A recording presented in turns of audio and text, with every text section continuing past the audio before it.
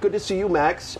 Year 2 here in Port St. Lucie, different than year 1. What's it like to have a year under your belt here? Yeah, I mean, maybe it's a little bit more relaxed. I know all the faces, know all the clubbies, kind of know all the, all the faces and names, and so,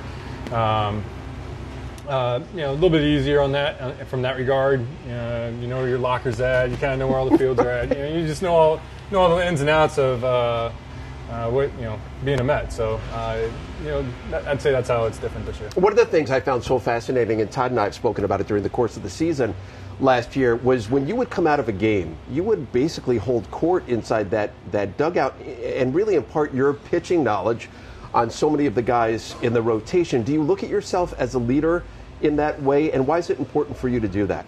That's when you come out of the game, that's when you're still emotionally connected to all the pitches. Like, you know the decisions you were making. Like, hey, I caught that foul ball. He's late on this. That's why I'm going to this pitch. And you're really attached to each pitch. So, a lot of times, if I'm watching a game, watching another pitcher pitch, like, I'll be thinking, like, oh, why didn't you go to your slider? And then, the pitcher will come out and be like, no, I was committed to throwing a heater in this situation. Right. And, kind of the emotions, get you into that spot. So, that's why I love going through with the other starters, kind of the decisions that were, the big pitches that you were having to make, and walking through kind of your instincts of what you were seeing in that moment and why you committed to, the pitch that you had to execute. And so, it's an emotional game, and so you got, you're emotionally connected to these pitches, and you get, when you're in that moment, it makes it a lot easier to connect with your other teammates in that moment. Hey, Max, a lot has been made out of Justin coming here, you guys kind of reuniting.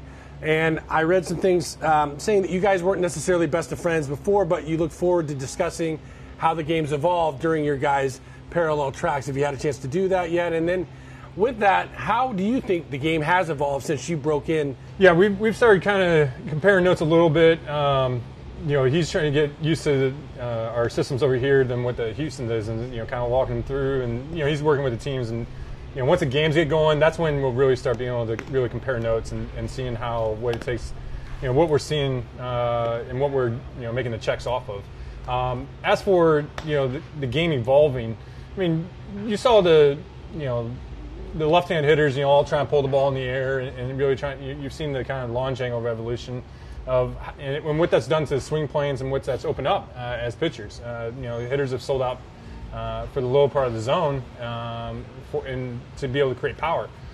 It's effective. It's effective strategy. But as a pitcher, you can navigate around that. And just the analytics, the data that you're able to get now from back then is so much more detailed. So much exactly what you're doing when you get onto the mound. So the preparation has gone up even more so than it has, say 10 years ago. So. I'd say that's the two big factors where the game has really evolved. So with that said, how do you feel about the rule changes? Do you think the pitch clock is going to have an impact on pitchers more than hitters, or are there any things that you're concerned about disrupting what you've grown into as a rhythm over the last 15, 16 years?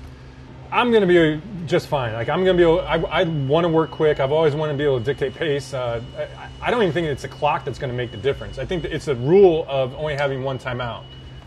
That's going to completely change the hitter's dynamic of what they're going to be able to do in the box. It puts now the pitcher has control over the pace of play, not the hitter. The hitter's always had unlimited timeouts, and the umpires always protected them.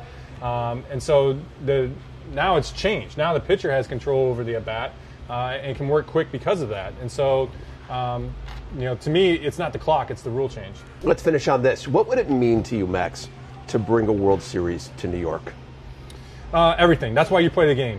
You play the game to go out there and win this whole thing. And Steve obviously has that, that dream. All the coaches have, the front office and all the players. That's all of our dreams. We make all the sacrifices in our lives to put ourselves in, just to have a chance to be able to win this thing. So to win this thing again for me, to be able to do it a second time, doing it first is unbelievable. I can't imagine what the second one's going to feel like, because I feel like that really would be a big statement within the game. Great to visit with you. Have a terrific spring, great season, and we'll see you along the way. All right, appreciate it. Thanks and for congrats on Thanks, the new baby. Oh, the baby, yes. Yeah, of course. Yep. 4 now, and 4 at a young age. That's a lot for Erica. I know. Yeah, it's a circus at home. Enjoy it. All the best. Thanks, Max. Appreciate it.